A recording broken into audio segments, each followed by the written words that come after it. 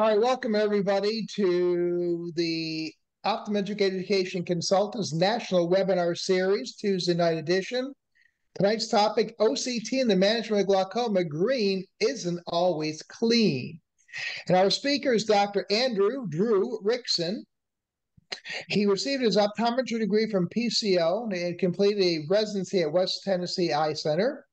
He's an attending at the Memphis VA Medical Center, a consulting faculty member at Southern College of Optometry. He's a fellow of the American Academy of Optometry, a diplomate in glaucoma, a member of the Optometric Glaucoma Society, and the executive committee of the glaucoma section of the American Academy of Optometry. He's a frequent author, lecturer, and peer reviewer. I've known Drew for a long time. He is a fantastic person. Just a wonderful guy, a great educator, a great mind in glaucoma, and I'm really looking forward to hearing what he has to say. So with that, Drew, please take it away. Good. Thanks, Joe. I'm also a tremendous contributor to the OEC blooper reel as far as getting things started. No, really appreciate the opportunity to be with everybody tonight. And thanks to Joe and Greg and Vanessa for having me on. The title is kind of a tongue-in-cheek title. It came from one of my coworkers, was at a lecture, and almost was a lecture that turned into an infomercial. And the entire audience was made to pretty much say, green is clean. And it's like, as optometrists and doctors, we're better than that. But I think what's unfortunate is a lot of times we get these $100,000 instruments, and obviously the price point is lowered nowadays, but they come into the office, the machine is there, it gets installed, there's some technician training, and bang, you have it. And there's not that much information out there, CE out there, and just some of the basics of OCT. So I think this is at an appropriate level. Some of it may be too basic for some, may be appropriate for others. And, we'll be interactive tonight. I'll promise to try to keep my energy up, because I get after work, listening to CE, it can be pretty brutal. So we'll do what we can to keep you guys engaged. And if you have questions, just please jump in. I have no disclosures whatsoever on this. I have tons of opinions, but I will probably keep most of them to myself as we go through this. I bet of the 119 of us in here, I bet there's probably 5 or 6 different OCT platforms that are represented. So I think what's really critical is learning concepts that are generalized concept that we can apply. And there's going to be some specifics to the individual platforms. At the VA, I have OptiView and Spectralis, and over at SCO, I have Spectralis, OptiView, and Cirrus. So a lot of the cases are going to just be based on what I have, but the concept should be universal, hopefully. So again, we want to go beyond just being the infomercial person that's working off colors. And I think this is a well-vetted piece of knowledge that we talk about here tonight. We're going to reinforce the role of the macula in glaucoma. And then we're going to really work on progression. I think progression can be really kind of mystifying sometimes. It's tough to tell, and it's hard to be patient, and it's hard to collect data, especially when you're just getting going in glaucoma. And I think, ultimately, and Joe always talks about this with neuro-ophthalmology, we need more boots on the ground when it comes to glaucoma care by optometry. We see that the workforce projections for ophthalmology over the next 10 to 15 years are really decreasing. So we need to continue to, get as much of that medical and get involved in it as much as possible here. So you'll see all kinds of definitions of glaucoma, but no modern definition of glaucoma has IOP in it, but I think we all have these things that are in our head that are beaten in there, that we have these preconceived notions of certain numbers, and we need to be better than that. So I think constantly coming back to what an actual definition of glaucoma is. What is it? Well, it's a retinal ganglion cell-based disease, right? And these changes, ultimately, as we get to the bottom description here, are accompanied by a reduction in visual field sensitivity. Not just a field defect, it's that there's going to be ranges of loss, and that's going to be mitigated by how much neural damage occurs to those retinal ganglion cells. This is a good little, schematic here. This is a schematic that was initially published in 2003 talking about the glaucoma continuum. And then Kuldev Singh in 2009 put the different trials in there that we were all probably made to memorize, not that they don't have value, but made to memorize for a test question for a glaucoma professor, because it's easy to get test questions off some of these things. And that it embeds certain thought. So these aren't always perfectly applicable, but when I started, we were probably over here. We were talking even swap, and now we're at a point where what used to be undetectable is actually detectable. So it's definitely changed our paradigm, and we're getting to glaucoma diagnosis earlier and earlier and earlier. And I always say, you know, when you're listening to a speaker, you have to figure out how that speaker is attempting to manipulate you, because sometimes they'll use data and not really give you any sort of context behind the data. So I'm going to try to manipulate you by saying, hey, OCT, it detects damage upwards of 8 years before the visual field defect.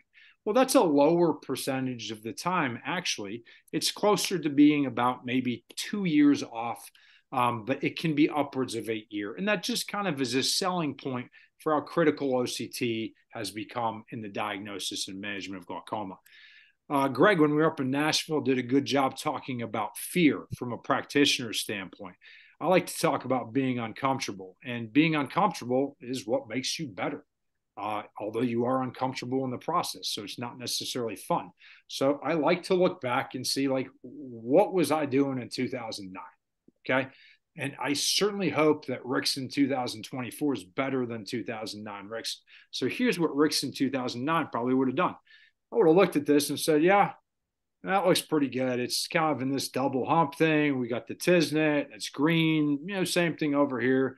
Quality is 4 out of 10. Yeah, that's fine. This patient's good. Literally probably what I would have done. So clearly I could improve, and we want to continually improve. So there's going to be some, you know, cases that I put in here that in hindsight appear to be, you know, pretty poorly understood. And that's okay, because we learn from our mistakes. And some of them are my mistakes, and some of them are others, but they're mistakes I would have made. Okay, so this is one, again, it's a safe space, and you're hiding, not hiding, but you're in the confines of your house or office. So do you admit or deny that sometimes it just feels better if you have a case that the OCT shows green on? And I do not judge. You're like Planet Fitness. You're in a no judgment zone. I'm in a no judgment zone, at least, you know, for the purposes of tonight's poll. I guess I should answer it myself.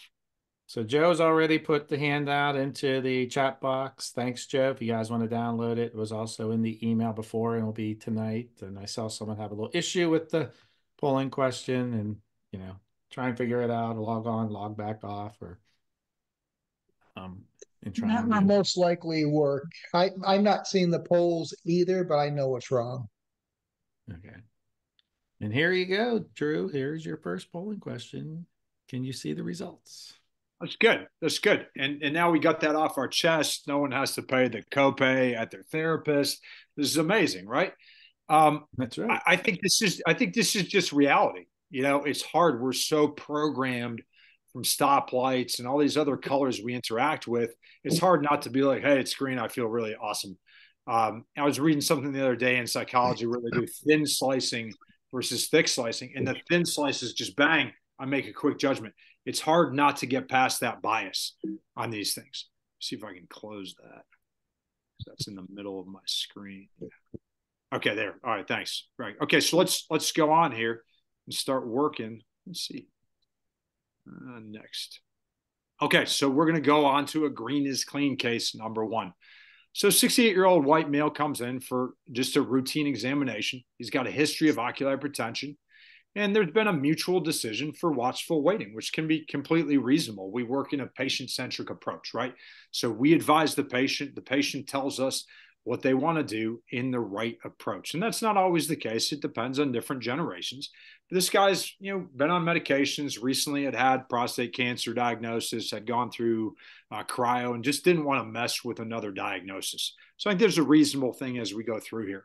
You know, anytime you're lecturing, you have to convince your audience of certain things, right? So there's some numbers in there that a lot of people will head for the hills when you see the 30s. So I'm going to try to convince you that that is not necessarily a problematic thing.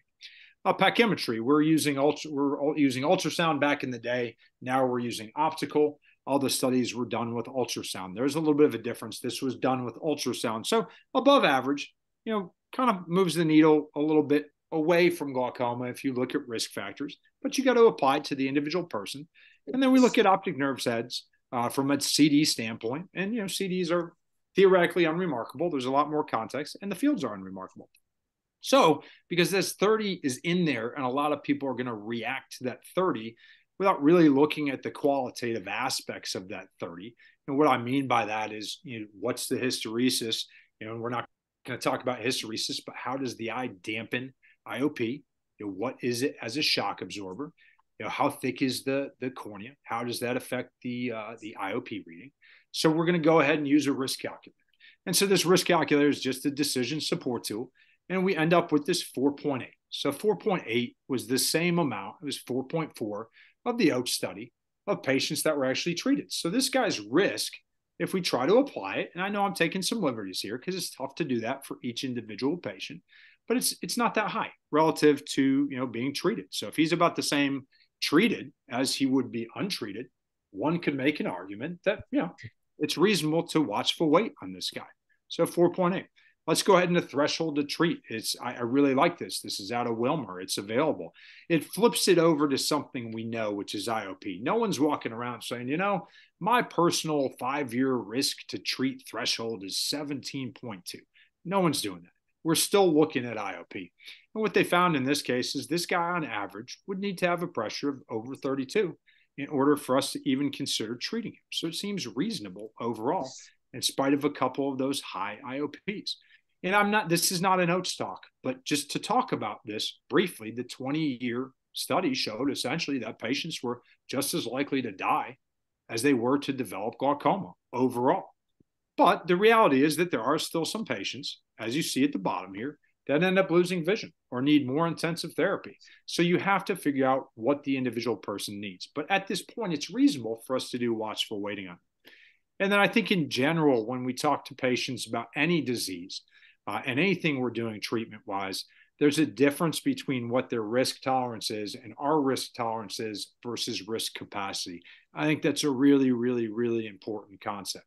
So this guy on the left that's hiding his money under the bed may actually be able to have the capacity to mine Bitcoin, okay, and spend $2,000 a month trying to mine Bitcoin in his house, but he may just only want to hide his money under the mattress. So you may have a patient who doesn't have that much risk, but their risk tolerance is low. So it's a very individualized approach. But let's get back to the case and get away from some of these concepts. So the nerves, it's monoscopic photos. I think for all intents and purposes, these nerves are pretty unremarkable. I get that there's some CD asymmetry. There may be some difference with the actual disc size, and some of that stuff is not in there because that's not what we're going with. So if we go off Rixon 2009, what do we see here? It feels good, doesn't it? It's clean. It's green, right? So we're feeling pretty good about this case on a very, very thin slice. Obviously, from the purpose of the lecture that it's going to go sinister here. And I don't even think a major tease or preview here. All right, so from a field standpoint, gaze tracking is good down here. He's looking pretty good. And Joe taught me this during the glaucoma diplomate process. He was my mentor. And he was like, Drew, you're going through and you're trying to come up with, this is a nasal step and this is a gerum and that's an arcuate. Does the defect resemble something that's glaucomatous in nature? And I think you could argue that there's maybe something going on there. But the reality is we're going to argue that this isn't green, but it's clean. So let's go back in time. We'll get on our DeLoreans and see what happened 5 years earlier. And you can see really nice, robust tissue going through both. And this was actually written in the chart. And again, we work on constant quality improvement. Like that was in a chart in a medical record, all quadrant screen. It's inane now, but at the time it seemed reasonable to write. So let's look at what's happening. Okay. And so with spectralis, there's this change analysis, and the thinner it gets, the redder it becomes as that moniker to kind of spark for you that there's a change. all quads green. Then we go to the next year, or actually 2 years later, because we're in 2014. OCT RNFL, again, this was literally in our medical records. OCT RNFL showing questionable progression, OD. However, still remains in the normal range. Okay, fair enough. Come back and we see it now and we say it's POAG mild stage. So were we missing something in this process? Well, let's look at this. Let's look closer, and not even that much closer. And the machines all have more comprehensive software to make this easier. But for the purposes of demonstrating things, I'm just laying it out like this. The most repeatable parameter in OCT is RNFL and arguably GCIPL, not isolated GCL, and maybe GCC+. But let's just talk about global RNFL. So we're going to concentrate on this, even though I have superior temporal and inferior temporal. So from 2010 to 2012, 114 to 110, that's noise, which we'll talk about a little bit later if we get to it. Then from 2012 to 2014, we're down to 99. And then in 2015, we're down to 90. Okay, so we'll talk about what's substantial and what's not. All of these are within the green. Glaucoma is considered on average to be a nonlinear situation, right? So you're plugging along, doing pretty well, and then there's a drop. And you see this drops occurring here, and the slope is 4 microns per year on global. We'll get to what the relevance of that is throughout the course. And then if we look at the sectors, which are important, where does glaucoma be affected, or where does it affect?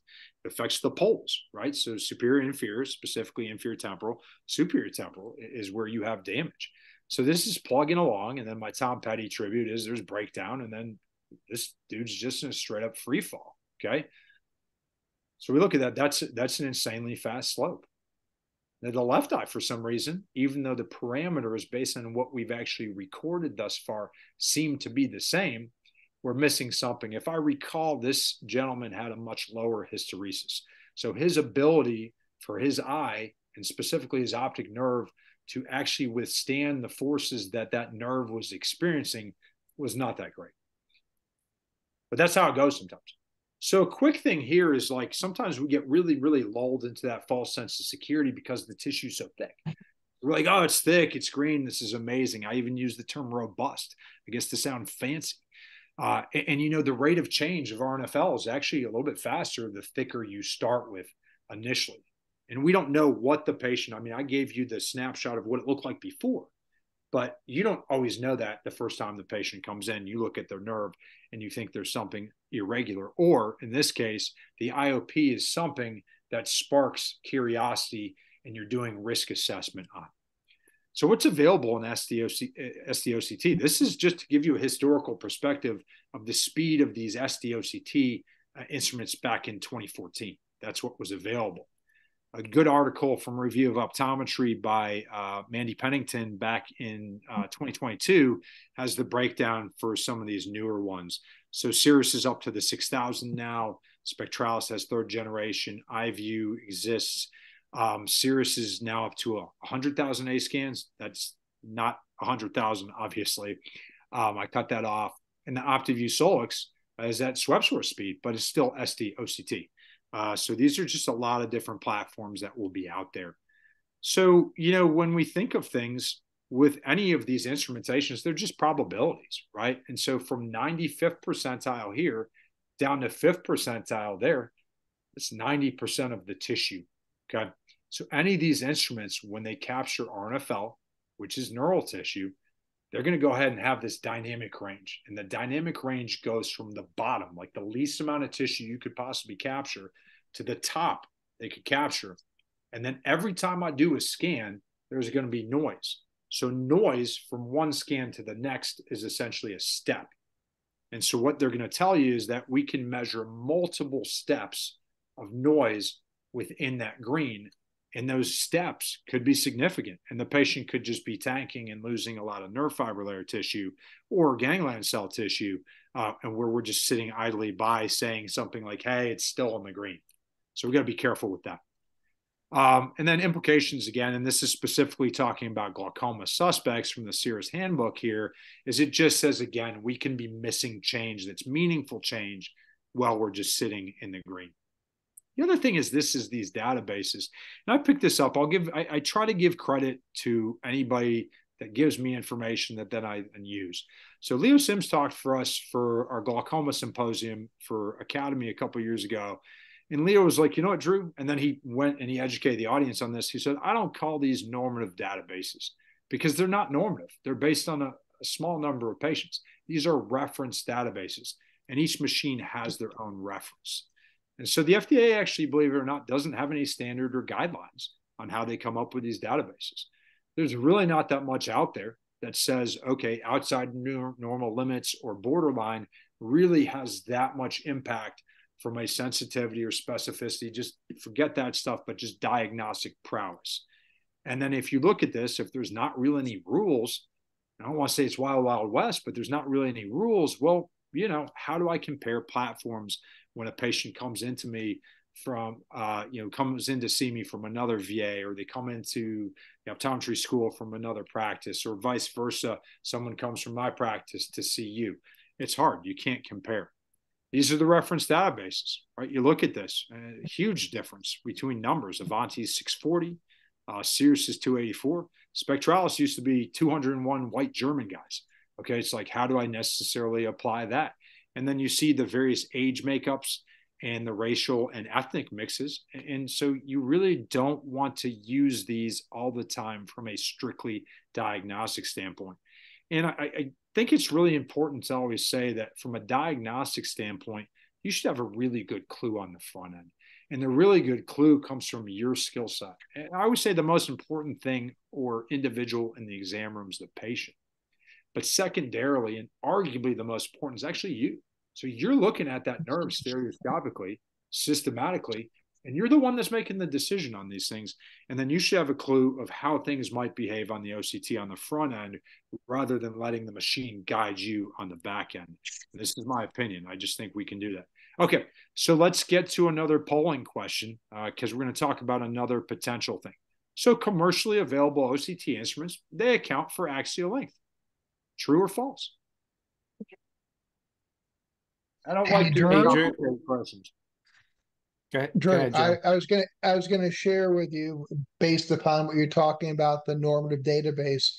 If you go back several years and think about it, when we first got the update on the Humphrey Visual Field Analyzer, when they had the stat pack, the statistical package. Drew, are you aware of how many people were in that database? I don't know that, Joe. That's not a trivia item I have.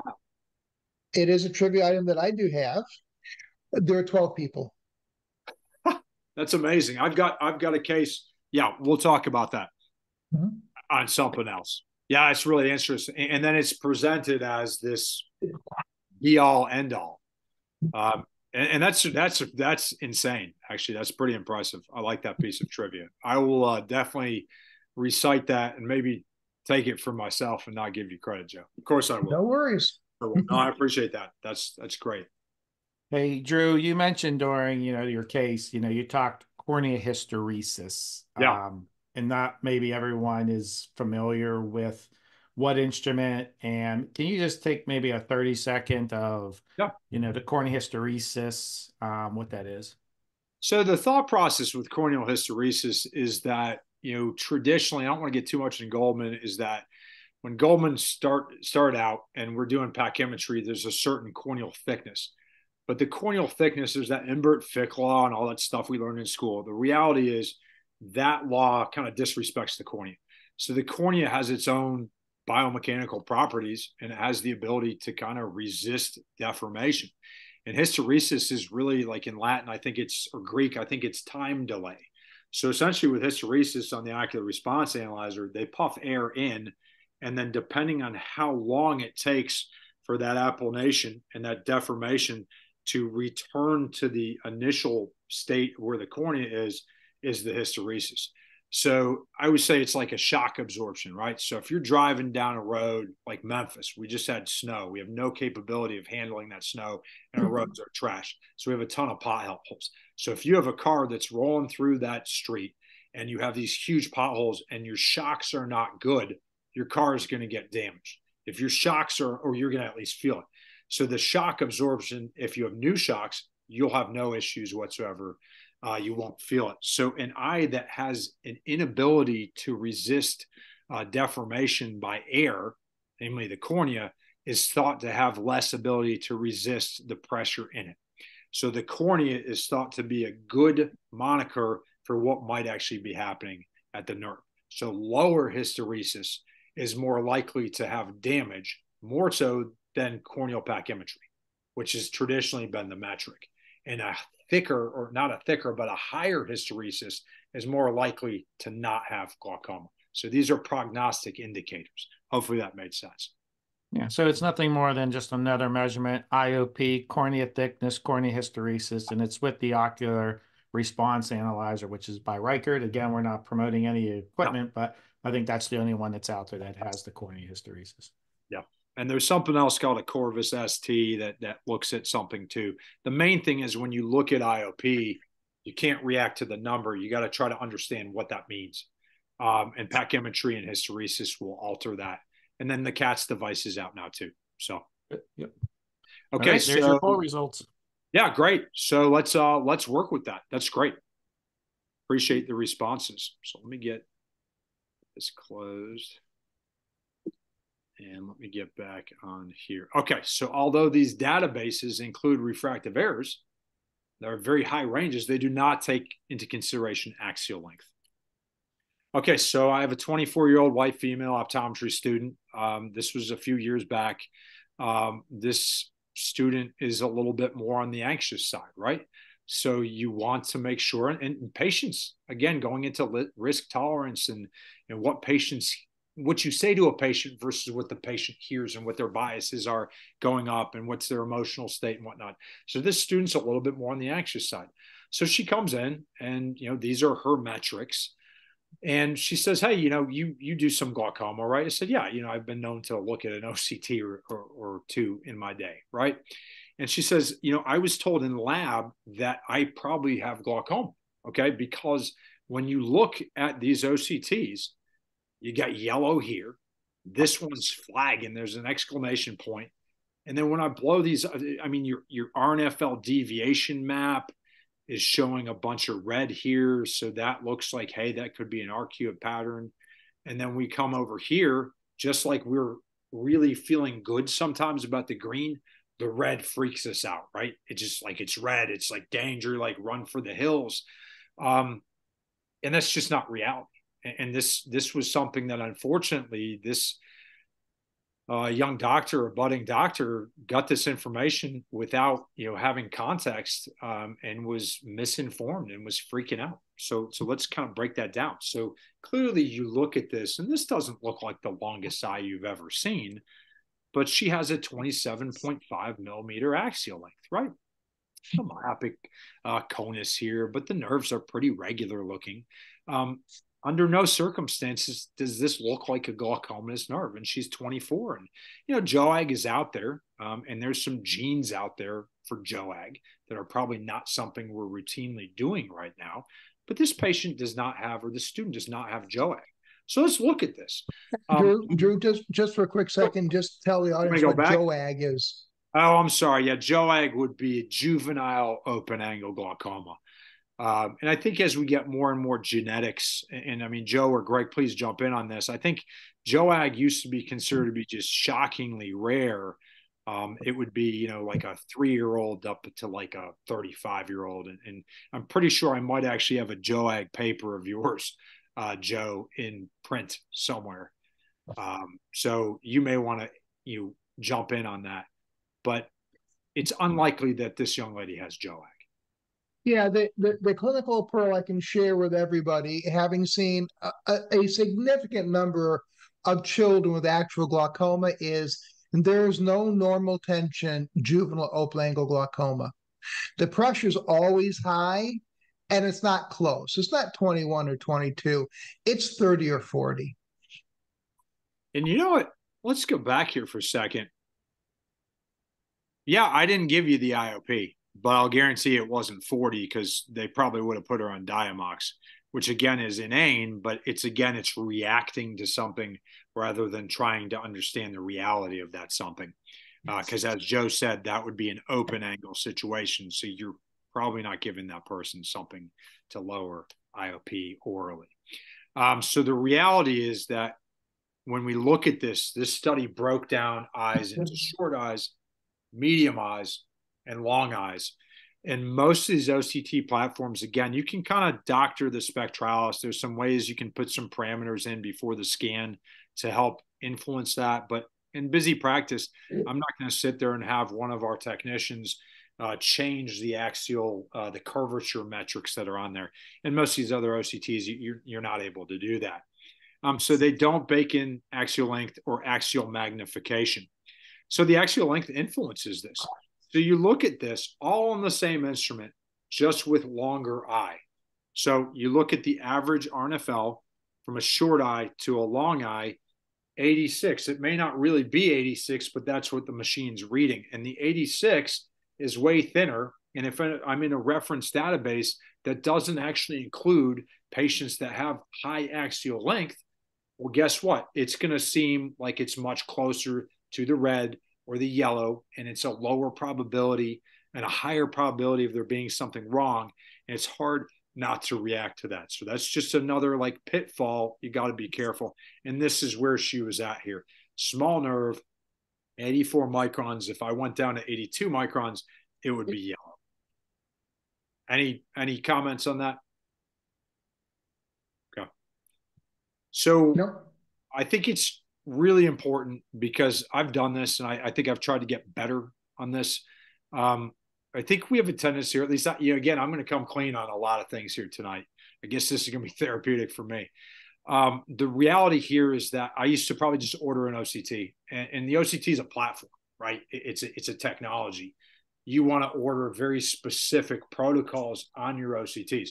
So if I'm trying to look at disc drusen, okay, the disc drusen consortium says I need to do a 96 slice dense with enhanced depth imaging and a radial like 96 with enhanced depth imaging. Okay. So if I'm looking at glaucoma, I want to do, on the spectralis, a 3-circle scan and a posterior pole. If I'm using Cirrus, I want to look at a disc cube and a macular cube. So I think it's important to change the mindset from just ordering OCT to specific things, because as doctors, we're looking for specific things, and we have to go ahead and use those protocols to provide as much of an advantage as possible based on what we thought was happening on the front end. And the point of this is going to be that you see the distribution of the heat, or where the thickness is. It's along the vasculature, and that's where the Tisnet graph occurs. So see, those peaks are along the vessels. So let's talk about angular distribution, because our young patient had angular distribution. There's a term that's called nasalization that's out there. Well, that's a pathological term, okay? And it's when you have a lack of tissue that's supporting the central vessel trunk, and then essentially the roots are not, held up, and things kind of bow over. These vessels right here are temporalized vessels, okay? This is a great article from Andy Carden and Chen here from a few years ago. It really does a great job on how to look at OCT. So the machine assumes, based on the reference database, that the distribution of the tissue is going to be here, right? But in actuality, it's temporalized. So it's going this way. I think I have a blow up of this. So what do you see right here? And again, we're looking at cool colors. We see these cool colors, and you look at the deviation map, it's hard not to look at that and react. Say the pressure was 24 and we felt like baseline OCTs were necessary, or say you're doing wellness scans and these machines don't take that into consideration. It's going to be hard to get past that initial bias of something being wrong based on how these patterns are playing out, when in reality, it's just that this didn't behave like the reference database wanted it to be. And that's in a temporalized situation. And these myopes are more likely to have temporalized vasculature. And then you see on this Tisnet graph where you'd expect where the black is to be where the thickness is. In actuality, it's pushed over. Okay. I don't think these are more dangerous situations. I think nasalized is more dangerous. So I think I have an example, but let's look at our optometry student, now excellent doctor. I think she finished her residency a few years ago.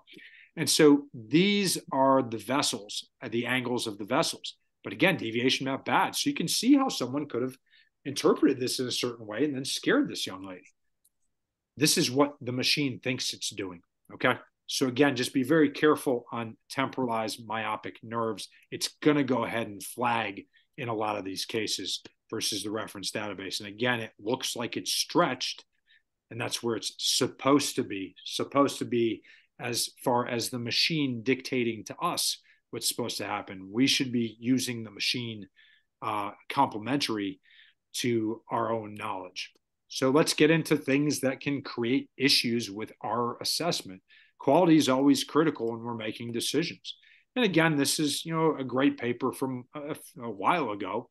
And again, I find that a lot of things when I start researching for lectures, it's extremely humbling because a lot of these references are from over a decade ago. And this knowledge was out there, but it doesn't mean that I had that knowledge. It doesn't mean you have that knowledge. Even Joe and Greg might not have that knowledge. And so it's a lot of this stuff has been there. We just have to get the information. It's hard to keep up in daily practice. And that's why I hope, tonight is useful for you. There's a lot of barriers to quality, and artifacts occur no matter what you do. We are very, very, very, very supportive yet demanding of our technicians, and they do a fantastic job. But even them doing a fantastic job doesn't preclude there being errors that could actually affect the red-green. So there's noise that occurs. One's patient-dependent area. What's that eye look like? So what if I have a longer eye? The machine could potentially get confused. What if we go in the reverse direction? So this, let's say that you have vitreoretinal traction, and that vitreoretinal traction finally releases, but you're following this patient over time. It's going to look like the tissue has dropped off. And if you're at one of those areas that could be a glaucomatous area, then it may look like there's actually glaucomatous change, when in essence, it's actually just that the vitreoretinal traction has actually released. And you can't see that on every single instrument. You can't see the tomograms. And so it's another factor that might actually happen. And then again, this is a nasalized situation. I always call this tissue donation, where the temporal side just decides to be kind and donate tissue to the nasal side, right? And it happens. This happens more in hyperopes, where the patients have congenital nasalized vasculature. And it means instead of the central vessel trunk sitting at like the center of the disc or slightly over to the nasal side, it's like all the way over into the nasal vertical third. And so then what happens is it pushes all in, like you see right here. It's supposed to be here. It's pushing nasally. And everybody's looking here because temporal superior, it's like, that's what I'm looking at. I'm looking at temporal inferior. I'm not looking to see that the nasal superior is way, way thicker than on average. And so it's hard not to have that bias again where something is wrong, when in actuality, the patient's just a hyperope. And again, these are probably more circumstances where you've worked them up kind of like an ocular hypertension case, or when you're doing a wellness scan or something like that. And each instrument's going to be a little different about whether you have sectors or clock hours or quadrants that you're working with. So a quadrant measuring machine is going to be less sensitive to this. But nasalized tissue is tough. I mean, it's really a tough thing. Any questions? Joe? No, you're good. Okay, cool. So I'm looking at you guys and looking at your movement here. So when we look also at, if there's comorbidities, and we can go into 1,000 different things like ERMs and BRAOs and, BRVOs and, drill and all kinds of diabetic changes, vascular changes, AMD situations going on here. You got an, atrophic AMD right here. You see, hypertransmission going on right there. So you got a C-RORA right there for the new terminology. Signal strength. So on the Cirrus handbook, they only require 6 out of 10. But I want you always to look at not only the quality, but the reflectivity and the brightness. Look how diminished that brightness is as it goes downhill from a 10 out of 10 to a 6 out of 10. And look at the impact you could have. 10 out of 10, 100, 85 at 6 out of 10. If that's happening and now they're red, what do you think you're going to start flagging in your head? Because we're biased based on these colors. And then dry eye, it's optical coherence tomography. I mean, like, what's the most important refractive body in the eye? Cornea, but really tear film, right? So if the tear film is not good quality, it's going to be hard for you to get consistent information if we really are making decisions based on microns. Let's talk about optic nerve head averages. So the machines don't really bake that in or at least the reference databases don't bake that in. The largest third of discs in this classification was 1.88. Now, if you go on to a certain scan, that's only a circle scan, and in this case is only a 3.45, and you have a 2.85 millimeter disc, which everyone would agree is a large disc, this nerve is closer to the edges of this calculation circle that's measuring. So what's going to happen is the neuroretinal rim is thicker than RNFL over here, so it may give you a false thickness. Now, if I have a smaller nerve in that same calculation circle, it may actually depict this as being much thinner, even potentially red, even though the nerve could be potentially really healthy, but it's just farther from the edges of the scan. And I'll give you an example of that right here. So look right here. We have a standard nerve. I don't know what this is, but let's say it's a 2.0 nerve. The average nerve in spectralis is like a 1.85, and that's area. So if we go here from the global 99, and all I'm doing is taking each scan farther away from where the thickest point is. So if I go up to a 4.1, it drops to 88. If I go to a 4.7, it drops to 80. So if I had a smaller nerve in a standard calculation circle, that might actually show false thinning.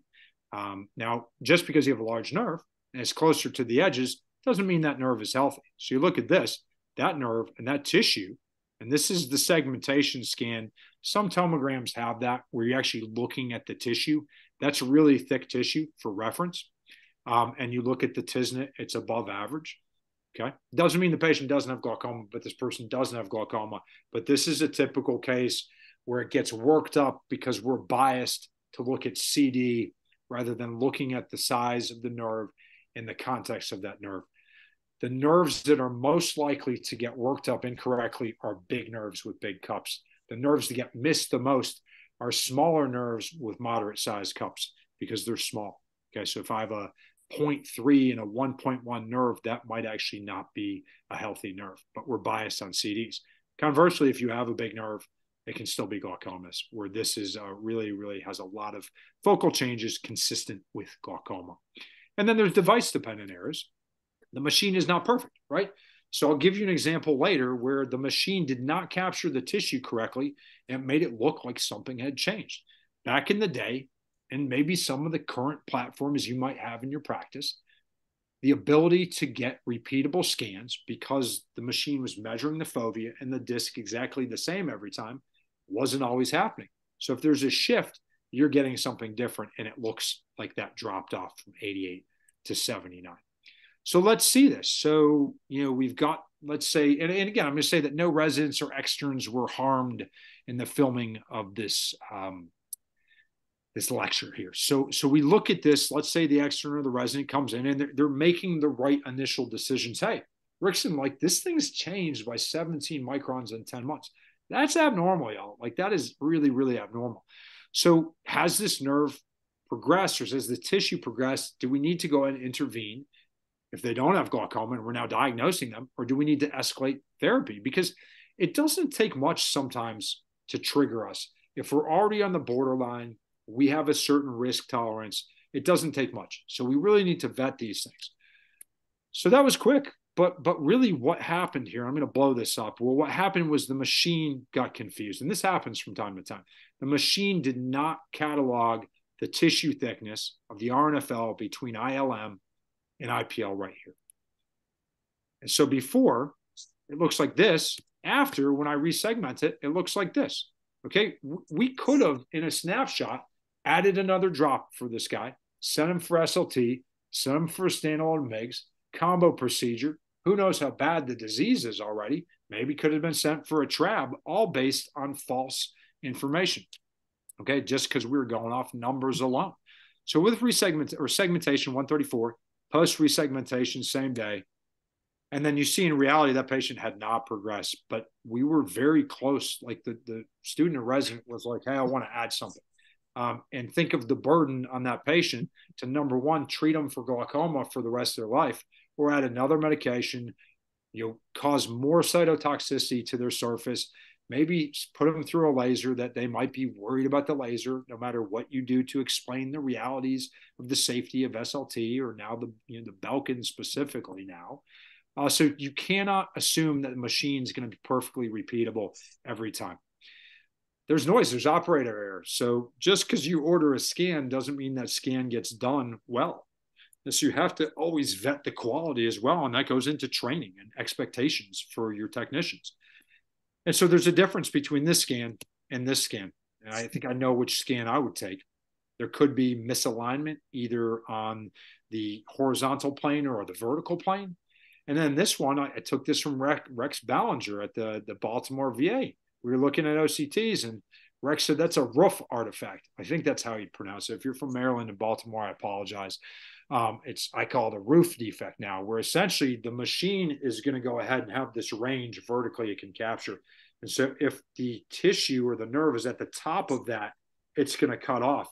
And then the machine oftentimes smooths that over, and it looks like there's a large gap or it's thinner. I'm going to move past this.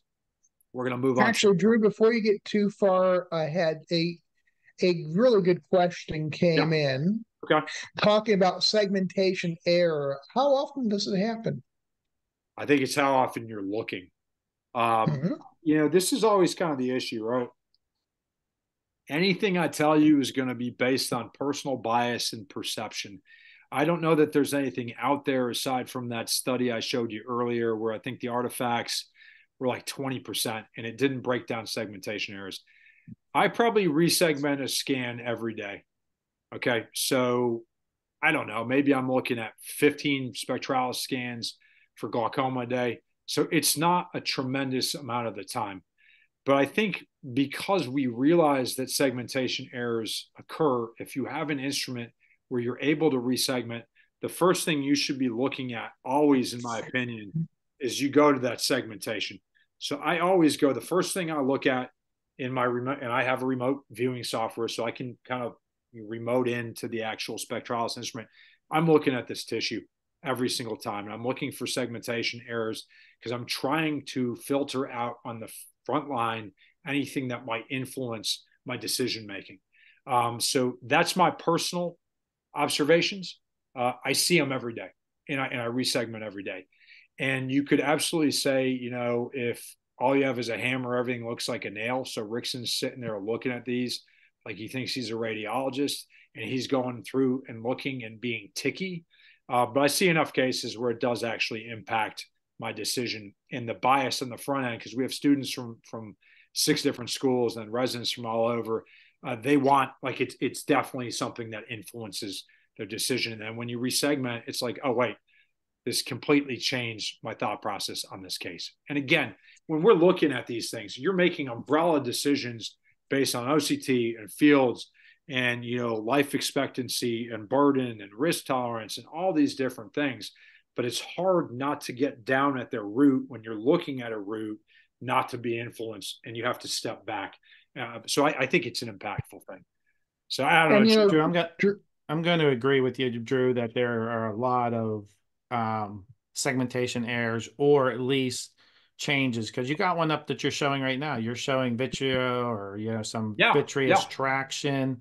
Absolutely. The vitreous is alive out there. The vitreous tugs on the retina. You got vitreomacular adhesion, you got vitreomacular traction, you got optic nerve head. It's the tightest spot around. The vitreous is living, and then even if it pulls off, it creates a crack in the retina sometimes in an epiretinal membrane, and then it's segmenting off the epiretinal membrane and not the internally limiting membrane. So I'm just going to say in a short way, segmentation errors occur. Yeah, no, beautifully stated that the vitreous is alive. It is. I'm going to steal that as well, because we do see that as well, just like you said, where you'll see the release and you'll see the diminishment. And let's say you didn't see that release occur. Like, I may be able to track on trends, and I can put up a couple of scans going up against each other, and I can see that release of vitreous. and the drop off. If I don't have that perspective, it's the same thing as if we have like a wedge defect and the patient's diabetic. You may not see that cotton wool spot or that infarct occur, and then we're biased for the wedge, right? So I guess I'm just going to go off as an aside here, is when you have a diabetic wedge is much thinner than a glaucoma wedge. But when we're biased to think that that wedge is going back to the nerve and that equals glaucoma, even there's no lamina damage next to it, we're going to think that that patient's got glaucoma. It's like, no, that was clearly an infarct, but I can't go back in time and see the moment that that occurred. And we do all have cases where we see the cotton wool spot, we do a scan, and we track that loss of nerve fiber layer. So no, it's a great point. There's a lot of things we just miss. And we have to kind of consider based off patterns. And I think honestly, these patterns come up enough that we get used to them, that it's not something that in busy practice, you're spending 5 hours and you're going in the black because all you're doing, or you're going in the red just because, all you're doing is wasting your time looking at these things. So yeah, great question. Now, Drew, I think one of the challenges when you talk about resegmenting is now you're potentially introducing bias and error into it. I would probably, as I like to recommend, not one thing will necessarily change, and one difference does not progression make. But you have to look at it. What does the optic nerve look like? What is it happening in the visual field? What is happening with the pressure? Progression rarely comes unannounced. Usually you can predict the eyes that should be getting worse, and you're usually right. But if a person has a stable field and stable optic nerves and you get a change, that's when you should look at the segmentation. I don't know that I would resegment because I don't want to introduce error, but I'd probably repeat and see if it is. And I can have a justification for not making a therapeutic change based upon a change in the OCT, but you have to explain your thought process. Yeah. And I think that's going to be, each individual doctor is going to have to make their decision how you do it. So like I might go bottom up, you might go top down in your decision, but neither of us are going to sit there and have something that niche influence us that much. And I think a lot of times when we first start looking at some of these instruments, it's kind of fun to play with them. But you have to understand that you do introduce bias. So when I resegment, I try to be extremely careful. There's a way that you can smooth it with a circle, and there's a way you can actually use these nodes to make it really, really, really precise. And, I've got it set up where I can do that pretty quickly. But, every setup's going to be different. So you got to get repeat in all of these. Moving on to the macula. Okay, so the macula is super important. And I think that it gets taken for granted. And then sometimes there's payer aspects of this. For a while there in Tennessee, Cahaba, when that was our Medicare carrier, they wouldn't pay for the 92134 code. So a lot of people were like, I'm just not going to do the macula. But the macula is really, really, really important. If we go back to my initial definition, what was it? It was a retinal ganglion cell centric definition, because that's where the neural tissue comes from. That's where apoptosis is, and that's what's happening, right? So it's important to look at it. It happens in all stages of glaucoma. I don't want to get into a huge field talk here, but I just wanted to provide a little bit of perspective that when we do fields, we are sampling, and we may not be sampling really, really well. So when we look at the central 10 degrees, if we do a 68.10-2, this is how we're sampling. So every time we do a visual field, and I say this to the patients, essentially what happens is you're looking at light, the back of the eye, the little nerves that make up the big nerve are going to sense that light or not sense that light. And if they sense that light, they're going to send that information to the brain, and the brain's going to tell your hand to push the button, right? And so when we sample each of those individual areas, we sample 68 loci with a 10-2, and with a 24-2, we're sampling 12 loci. So a lot of times, if you use an OCT guided decision-making process on what field to do, I think, this can be beneficial to you. But I just wanted to provide a quick, what's actually the concentration. The concentration is in that central 10-2. And I think what happens is we are not doing the OCT or we're just doing the OCT like I was talking about before, where we just do an RNFL, you can see by this that the RNFL alone, or even these clock hours that are important clock hours, inferior temporal, and the temporal side, and there's some stuff out on inferior temporal, that's not going to do a good enough job from a diagnostic standpoint. You need more. So let's poll the audience here. I routinely acquire macular scans and integrate them with optic nerve head and RNFL scans. Drew, Hey, I think Drew, you're caught up on the question, so you're doing well there. Right. Drew, at the very end, if we have time, I pulled some slides from some of my lectures to show some segmentations. I won't go deep into the cases, but I'll just kind of show a couple. There's a lot of error. There's a lot of error, Greg. I mean, there's a lot of things that can go wrong. But I just go back to what Joe said. I mean, you have to look at it from 10,000 feet sometimes in making a total decision. And when you look at the route, it's just, it can be problematic. It's hard to take yourself off that ledge because you have a patient that you're concerned about and you do not want them to lose vision. So I think most of us are always going to err on the side of being towards over management rather than under management because we care. And it's not bad to care, but I think we need to make sure we're not burdening the patient because we care. Right. Exactly. Yeah.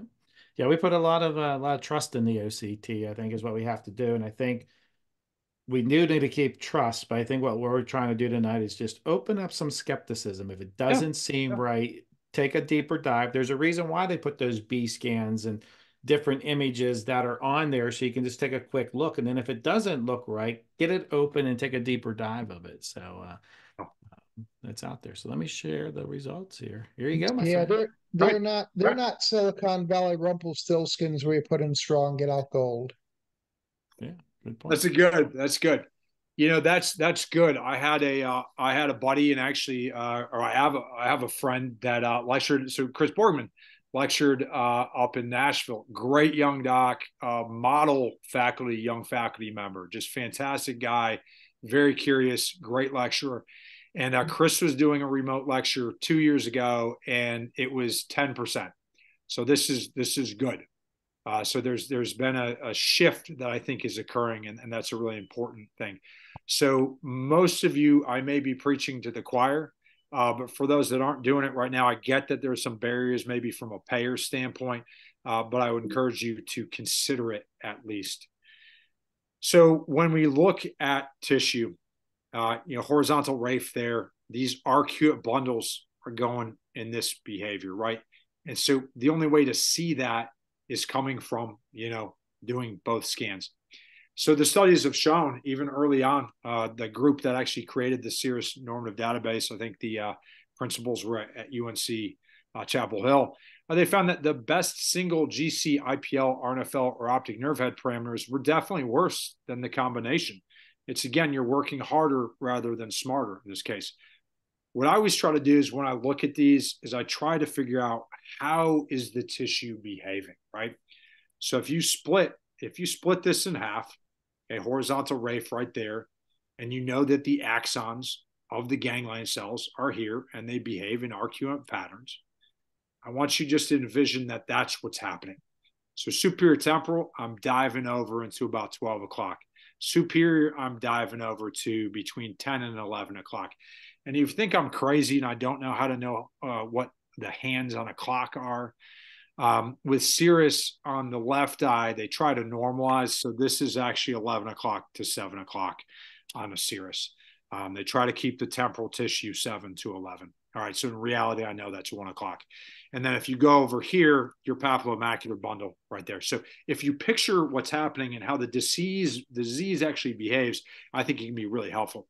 Don Hood's pioneered this. So you can access this through his website. I think you may have to create a login. He does tremendous lectures. And it reminds me of being from the Northeast with his New York accent. And he's really pioneered using OCT in the diagnosis of glaucoma. He's got this seminal paper on glaucoma's damage of the macula, which is a great read. And there's these 4 questions for every clinician diagnosing and monitoring glaucoma. And in those 4 questions, the questions often are asked, when should I do a macular scan? And when should I look at the actual raw data, like we were talking about with the segmentation scan? And their recommendation is on every case, okay? What's made it a lot easier for us is that the companies, some of them, most of them listen, right? And even if they're slow to adapt and help us, ultimately we get information that helps integrate knowledge, so we're not having this piecemeal approach, which can be really confusing. So these one-page reports, like the Hood report that I have on my spectralis. Okay, so what we have here is we have this thickness deviation there that's arcuate. You could argue that that would be similar to an RNFL defect thickness-wise on like a diabetic change, okay? But this was a glaucoma case. You've got this arcuate pattern over here, which we'll get into. You've got thinning that's occurring right over there. You have a little depression there. So it all adds up. When we look at Cirrus, they have the Panomap, which combines the optic nerve head or disc cube with the macular cube, and you put it all together.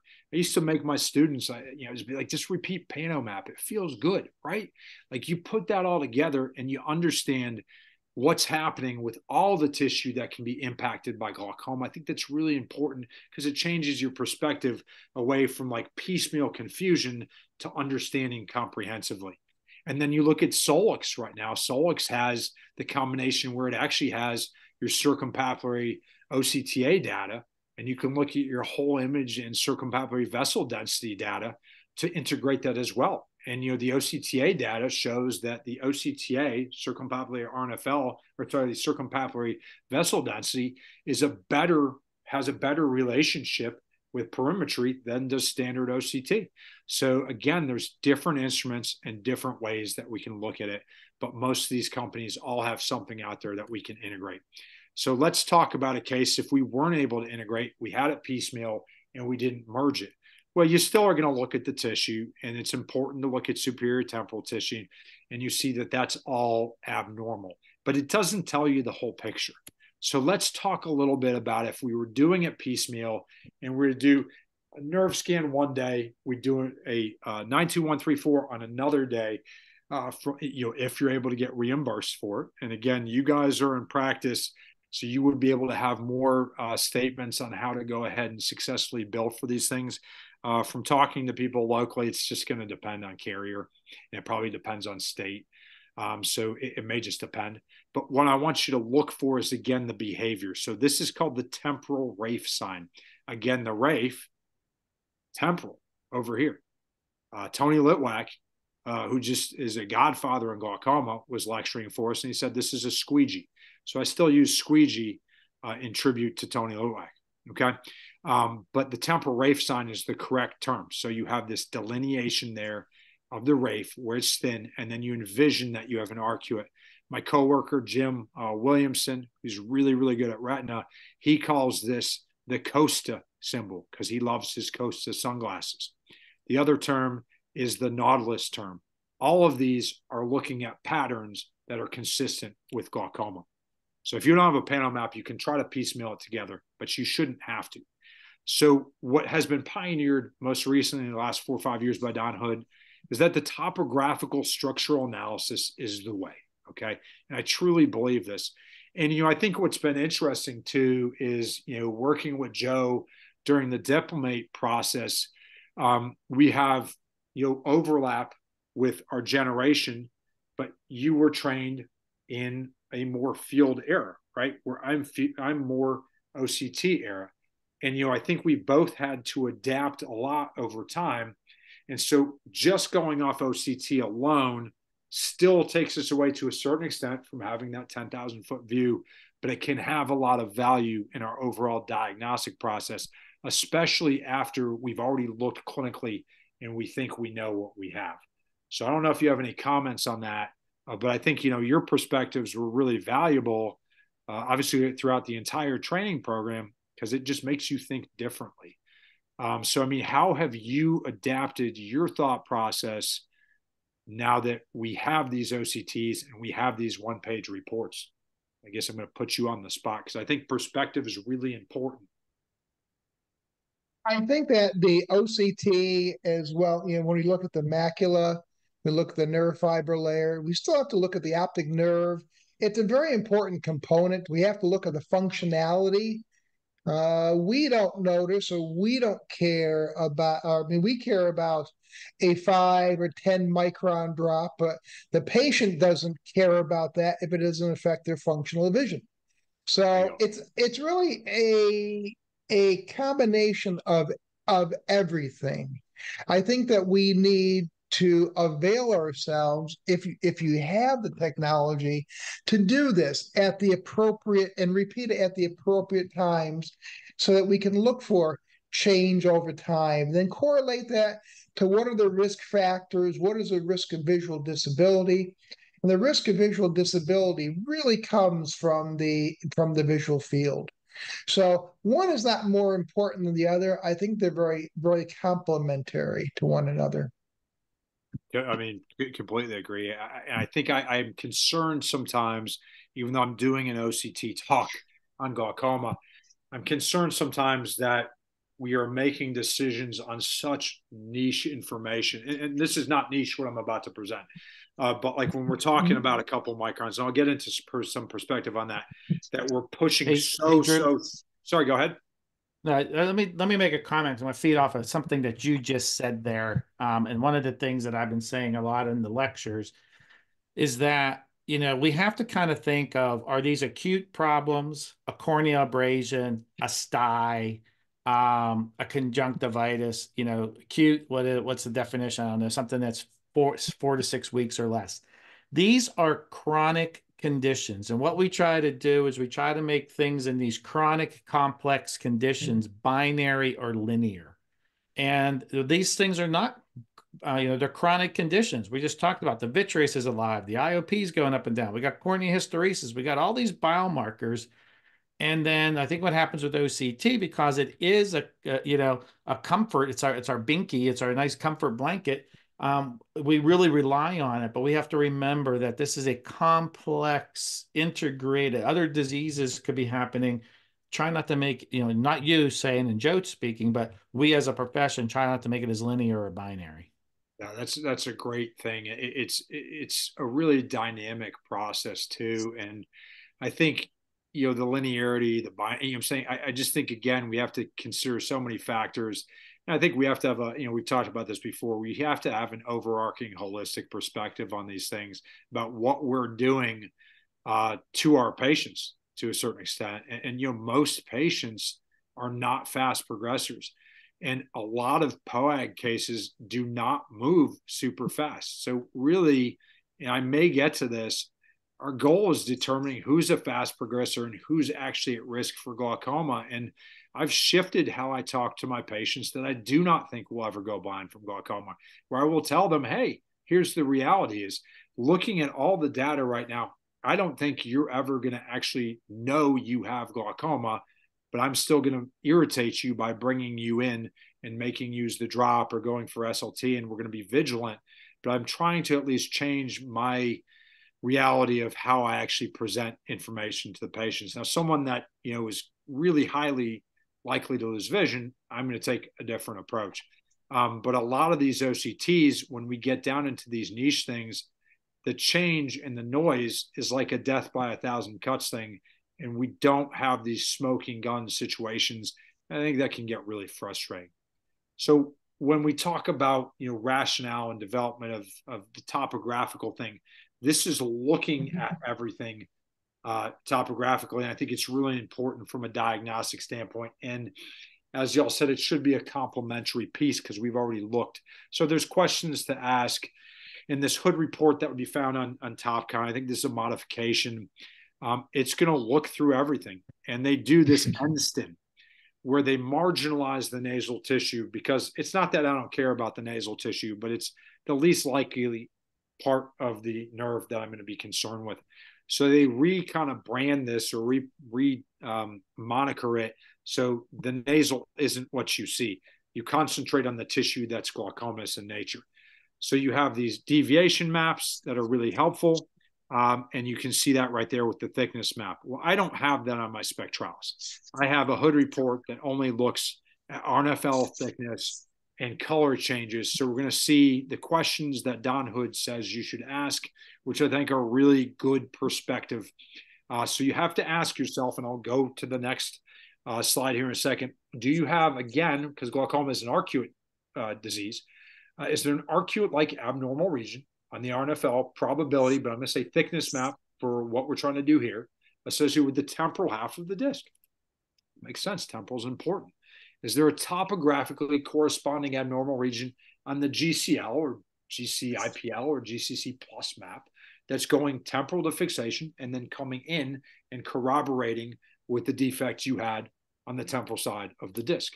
And do you have confirmatory B-scan of the damage? So let's answer these questions with my spectrologist here, okay? So we're going to dissect this nerve in half.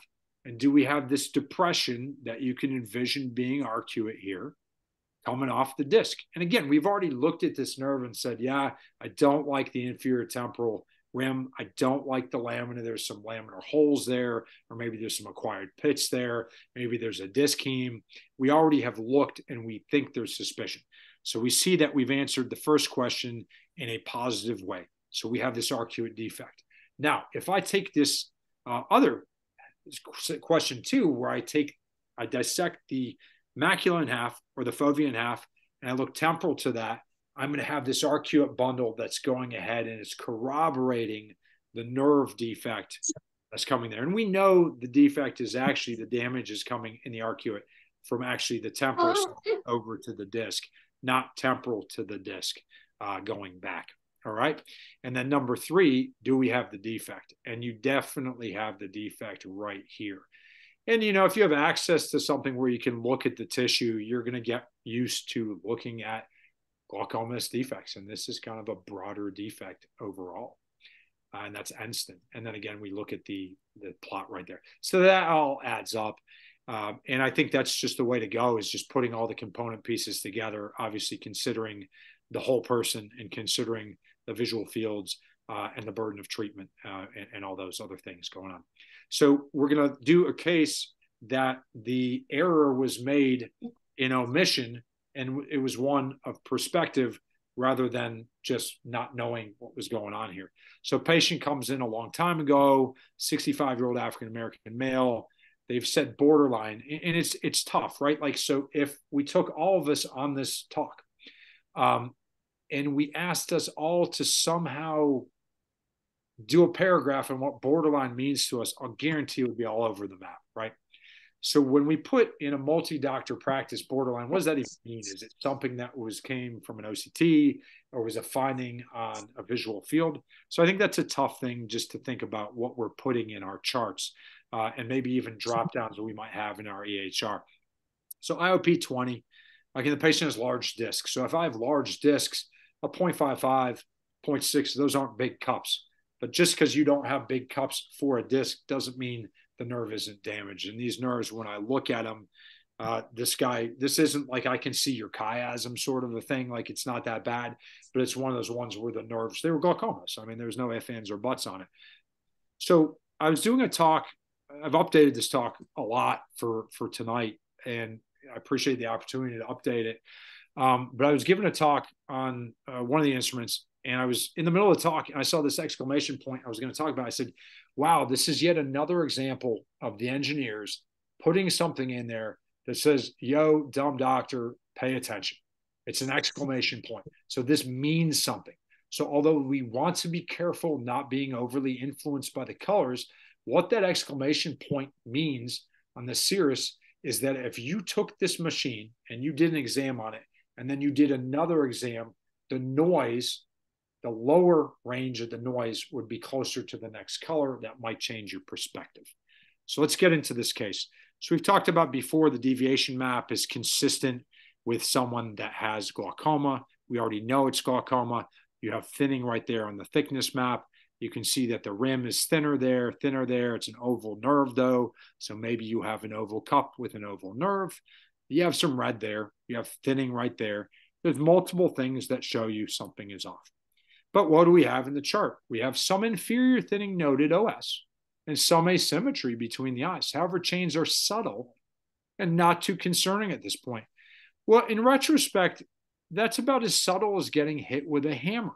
But the reality is that we know when we're first learning the language of these instruments, things appear subtle that ultimately, when we understand the language, are not subtle at all. And so then what was in the chart was say, let's bring this patient back for a 4-month visual field, need to assess where the patient has undergone any significant change. So the one thing I always say is like, yes, from a field standpoint, we need a lot of data points in order to compare the patient to the patient to determine if they're progressing once we've made the diagnosis. If you think something is at all odd on one instrument, you don't have to feel like you're a glaucoma bot where it's like, it's time for my OCT. It's time for my field. I can only do this in these intervals. If you think something's wrong, you have to repeat it. Now you have to consider how many times can I repeat it and get paid? Am I doing AVNs or advanced beneficiary notice for my patients?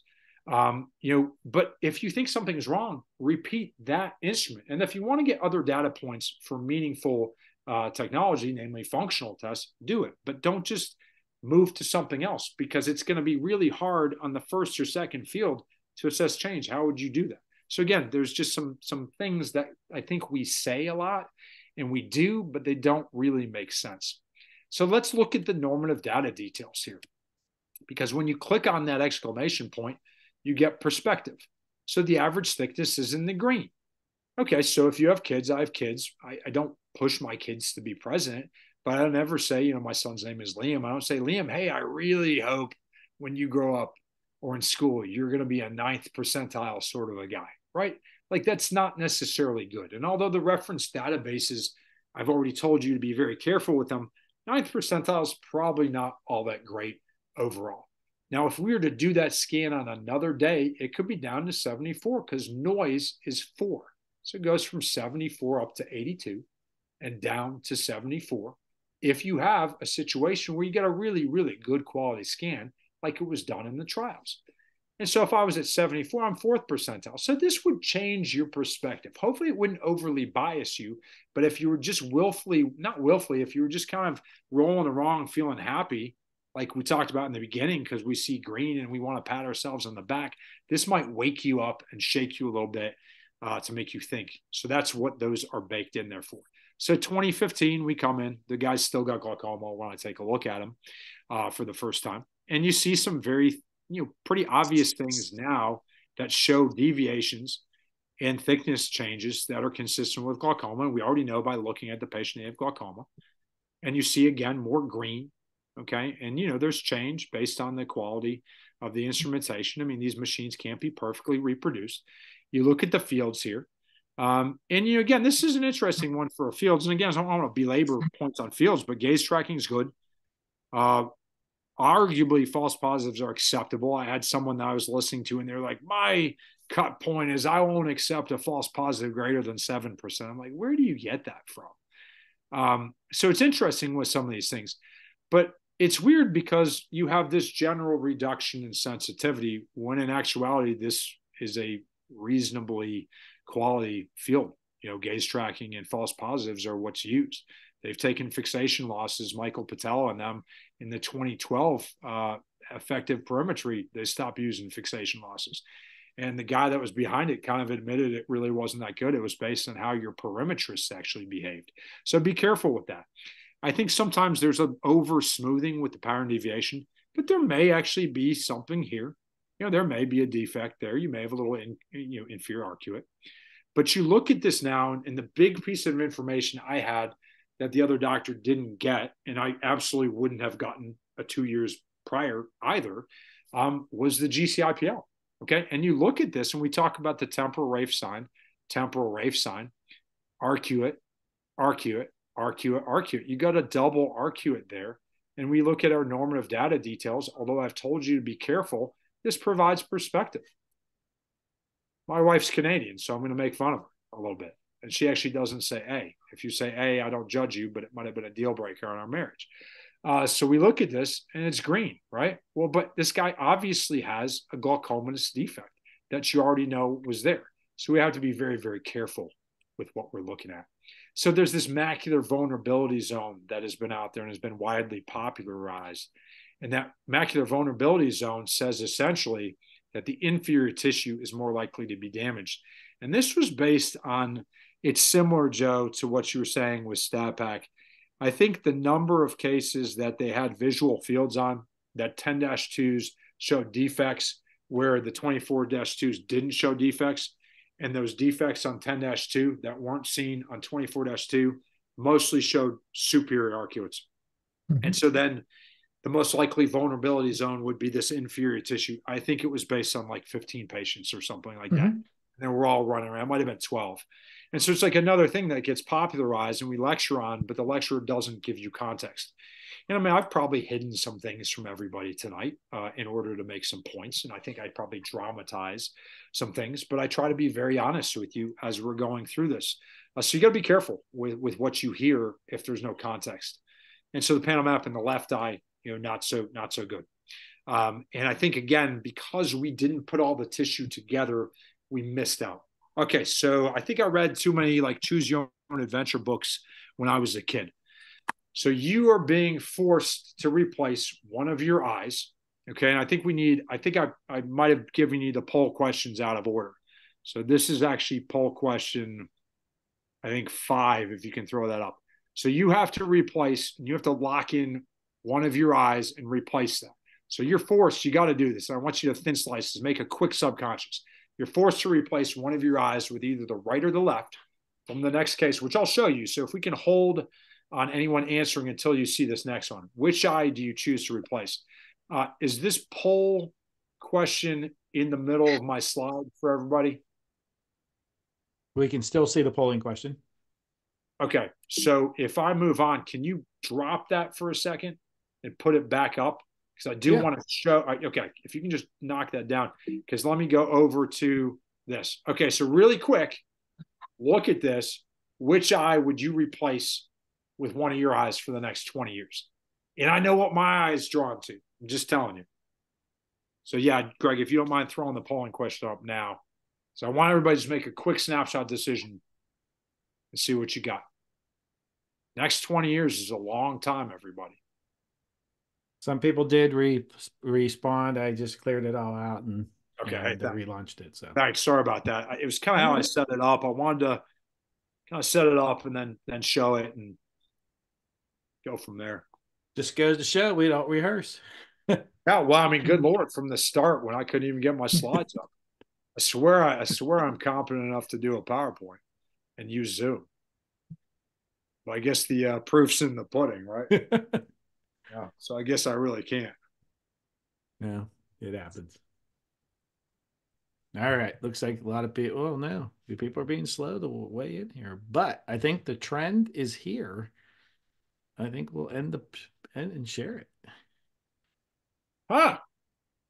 Okay. I'm telling you what I do, and I jump over to the green every single time.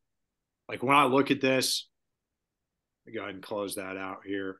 When I look at this every single time, unfortunately, I jump right to that. Okay. So I would rather have the right eye, right? And it was 50-50. So I mean, it's honestly an impossible choice that you would never have to make. But again, I just want to go into some stuff here because I'm actually going to give you context and go more umbrella wise. So when we go into the normative data details, you're kind of screwed either way, honestly. If you look at just going off thickness and the colors, they're very close to each other when you consider noise. And then when you look at this, the right eye actually has the paracentral defect. Okay. Now that's arguably paracentral. I mean, you could maybe say it's coming off the blind spot. I think we always need to consider, would the patient actually be symptomatic with being only down 4? But if we're just looking at a pattern deviation, I'm probably going to choose to avoid that. So maybe not the best question. I just wanted to get an idea of how people would instantaneously react.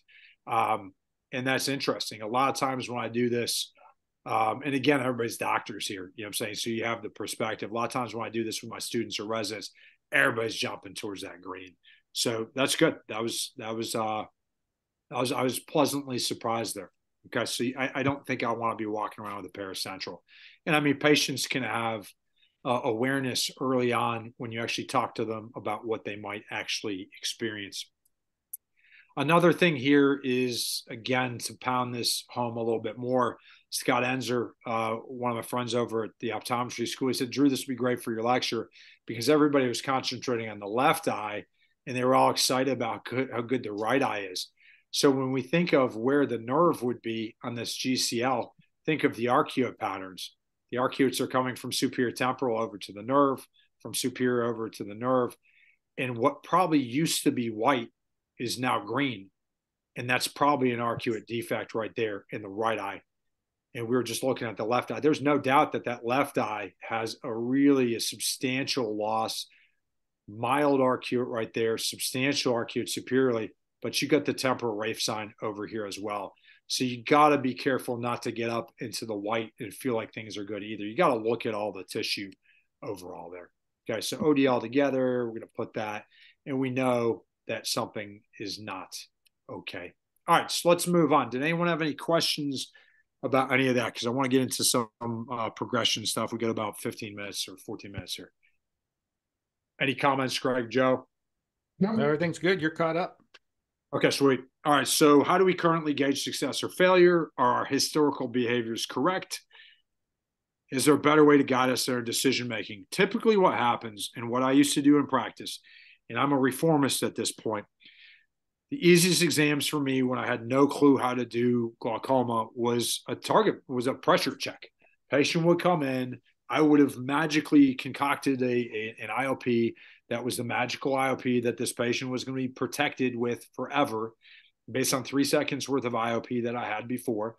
And they would come in and they would meet my target or not meet my target. And then I would decide right then and there, oh my gosh, you didn't meet my target because I'm a genius or I'm a wizard. And I'm going to add another medication. I'm going to send you for SLT. I'm going to send you out for surgery or something like that. So that's what happens a lot of time. At least, I don't know if y'all do that. I used to do that. I absolutely don't do that anymore. I do glaucoma progression evaluations. And so this is what happens in a case like this. This is what I would have used to do. This patient is not meeting target. I'd like to add another medication by the resident, right? So let's see with this RNFL trend analysis. Each of these blocks is a year. So we have 1, 2, 3, 4, 5, 5.5, 5 years worth of data. So we start treating this individual here, right? But this guy's not meeting target, So, we're so biased to the amazing ability we have to set targets and use targets based on randomized control trials that are studies of many and not the patient that's sitting in front of us and trying to understand what's tolerable for them or what works for them. This patient's not at target, so we have to freak out and add brimonidine for some reason. We add that. Brimonidine, there's hypersensitivity that reacts, that can occur. You can get uveitis from brimonidine. There's all kinds of things that occur. It's not good for the surface. It's more back. And I guess, you could get, if the patient's able to afford it, they could get, Alfgan P with, a different preservative. But let's say we're using generic brimonidine just to save money. And what's that going to do to the surface? Is not going to, your ocular surface is not going to thank you for doing that. Right? Meanwhile, what's happening with this person's glaucoma? Nothing. So the resident comes in and it's like, hey, they're not meeting target again. Okay, so come on, let's do it. Let's max them out, right? So max medical therapy is considered to be a PGA plus a fixed combo right now. But we're going beyond that, right?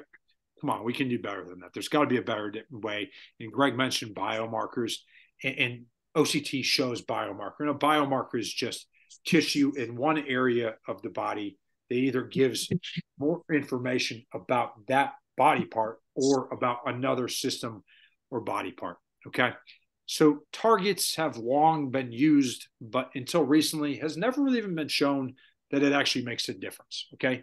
And on averages, if I take, I forget how many people are in adages, Greg or Joe, you might know that, but you take a lot of people and on average, if they meet the target that's set, they're less likely to progress because yes, when you treat glaucoma and you lower pressure, everybody knows that actually helps. Okay. So that's not shocking, but in general, it leads to IOP obsession. Patient comes in, what's my pressure? What's my pressure? What's my pressure? I've shifted them over to asking me how their glaucoma is. There's a great editorial in Glaucoma Today a few years ago it was literally titled, "Stop asking me or don't ask me about your number. I don't care. I want you to care about what your actual disease is doing and change the narrative." They need to understand that as long as they're doing what they need to be doing with our guidance, they're doing what they need to actually have success. And we will go over what their disease looks like with function and structure every time. And this IOP obsession resulted in me overmanaging and undermanaging people in the past. Lucky for me, a lot of POAC patients aren't rapid progressors, and I probably got away with some stuff. I'm not going to lie to you. So we have to determine, looking at how the disease behaves, what is a tolerable IOP level, and you do that by treating the patient and seeing how they behave and they get better. Drew, I want to echo what you said, because 20 some years of now treating glaucoma, I think you say, I'm going to echo it. I set a target pressure. I kind of let my guard down, and that's not progression because I'm at target. And they actually were progressing because I was at target.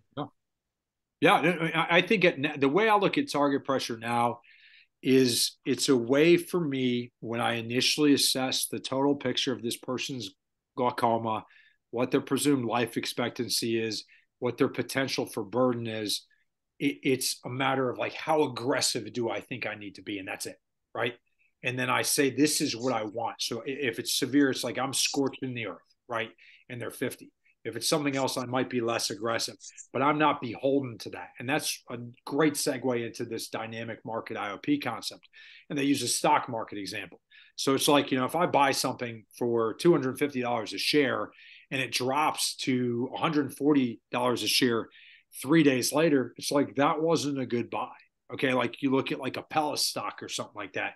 That's, up and down depending on how the trials went. And I'm not going to get any further into that. Now, if I buy that at 250, it goes up to 420. All of a sudden I look like a genius. So the thing is, at a later stage in time, the target that might have seemed like a good idea when I initially set my aggression might be really, really bad, because the patient's disease might not be moving at all. And I might be destroying their surface, bringing them back too much, giving them emotional burden. And so it's a constantly dynamic thing as you're going ahead and managing these patients. And a great way to do that is looking at the tissue. And again, if you are a fast progressor and they're 50 and you think they're going to live to 100 and you think it's already really, really bad for them, I don't care what you're thinking. You don't have time to employ this concept. You're just going to shoot first, ask questions later. And I could care less if the person's eyes are beat red on Ropress. And I tell them that. I mean, I get away in the South with just saying, hey, I'm a Yankee. I'm going to be really direct with you. I say, listen, I don't really care, because my job is to make sure we're preserving your vision in those cases. But in a lot of other cases, you have time to actually make decisions. And we're moving more in the literature to saying, hey, we should actually look at our tissue and we should look at our function in making determinations of our success rather than going off just target pressure alone. So we want to kind of consider using target rate of IOP, target rate of progression. So I think what I would have liked better to see on this patient is the resident come in and say, hey, this patient is not meeting the target that you set, Rixon. However, this is what you did, Rixon, not me. Their disease is unchanged over 5.5 years. Patient has SBK. Let's say their OSDI is like 60. We're thinking about putting them on an autoimmune or immunomodulator that maybe if I'm in the private sector, depending on what they have, maybe I can't get that for that cheap, even with some of the company assistance programs, right? So can I remove the brimonidine and adjust the target? Heck yeah, you can. And so in a case like this, you DC the brimonidine. This guy's doing fine, and you reset the target up. We're not getting a lot of IOP. So that's how you use tissue thickness to know what's going on. And progression is paramount. We want to look for these fast progressors. It's crucial. I'm going to try to speed up a little bit here. It's a progressive disease. It's slowly progressive. There's a lack of linearity. There's no consensus on how long a time it takes to know whether or not you've had success. The thought process these days is 2 OCT scans per year are likely sufficient to detect. Studies show on average in glaucoma, if you only do 1 OCT per year, taking into consideration noise, it's going to take you 5 years to determine progression in a lot of cases. unless, of course, they're a fast progressor, and then it's easier. So set a target rate of progression. If you have to set a target rate of progression, or if you're looking for progression, you're limited by the machine. So if the machine is day-to-day variable by 10 microns, this change of 6 microns is probably not actually attributable to pathological progression, or you don't actually know because there's too much noise. So that's within the noise. So you don't know whether it's significant change or not. And I don't know if I'm going to get to it, but 5 microns, depending on how big you think an axon is roughly equivalent to 140,000 axons. So you have to understand that if you lose 5 microns and that's within the machine noise, you have to accept that you're just going to drop off 140,000 axons. But the reality of that loss of that tissue is, as Joe and Greg said earlier, we're looking at this from this umbrella perspective that historically was based in this quote unquote undetectable range in fields. And we weren't necessarily doing a bad job with our care of our glaucoma patients. Now, if you have variants of 3 microns, which I think the Solix is down to a repeatability of about 2.5, which is very impressive. Almost the other instruments are all about 4 or 5 microns. But if I have noise from day to day of 3 microns, that change of 6 microns all of a sudden starts getting more significant. I'm going to move on past this. So again, noise on most of the instruments, let me get in here, is significant change 4 to 5, GCL 2 to 3, and then 5 microns could be 141,000 axons. Age-related attrition is about 0.5 microns for years. This is from our review of optometry article, which I think was good. It allows you to not do the work that I did putting into it and still learn, which I think helps. And so these are fast rates of progression, are about 2 to 4 microns per year. And again, 4 to 5 years. So let's just, because I want to cover rule of 5 really quick. So I have heard of the rule of 5. We can do this polling question real quick. And then I'll probably end on rule of 5 because I don't think I'm going to get to the unifying case here, but I think this is an okay point to make. So if you can throw that polling question up, because my alarm's going off.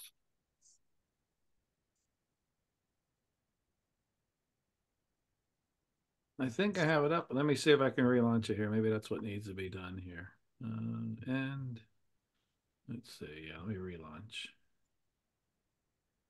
There we go. Probably work now. Oh, good. It's working. Okay, sweet. They're all geared up, right? That's rolling in. It's rolling in fast. So. Yeah, I know. We're trying. I'm getting there. I will not keep you. Not keep you late. All right. It looks like the trend is here. Okay. Right. So some of you have heard of the rule of 5. So the rule of 5 essentially states that because of noise being between 4 to 5 on any of these instruments, a change of 5 microns is indicative of something that's a negative prognostic indicator or something that could be a problem here.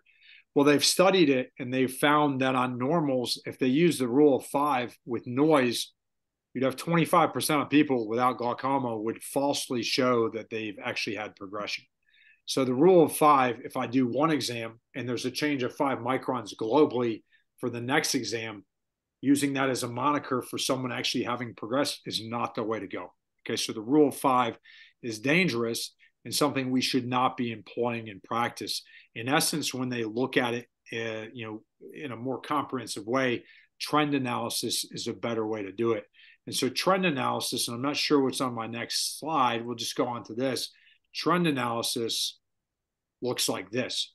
And so the rule of 5 would be an event analysis where we have baselines and we compare each additional exam or event to those baselines. And that would be a change globally of 5 should rear its ugly head, or at least rule something towards you or make you kind of spark interest. So I guess I'm getting tongue-tied towards the end here. And so if I have a change of 5 on the event, I should be concerned. Well, you shouldn't. You should repeat it, and you should actually look for trends here. And so the trends are going to show change over time, and they found that that's really the way you want to go. I still think you should put both of these together in making your decision, but the trend analysis is what results in you actually having a rate of progression that is your target rate of progression.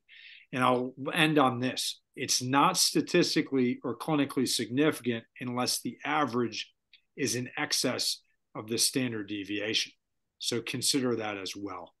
I think I'm done at this point.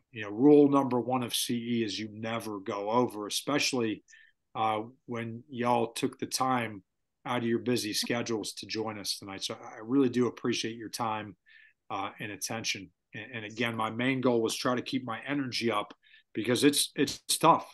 It's tough for y'all to listen to 2 hours of someone talking about OCT. So thanks. Any questions, last minute questions, any comments, Greg or Joe?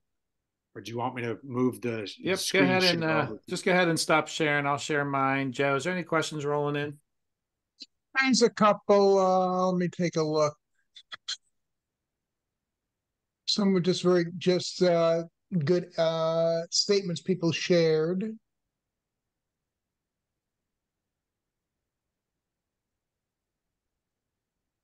I don't think so. I think we're okay.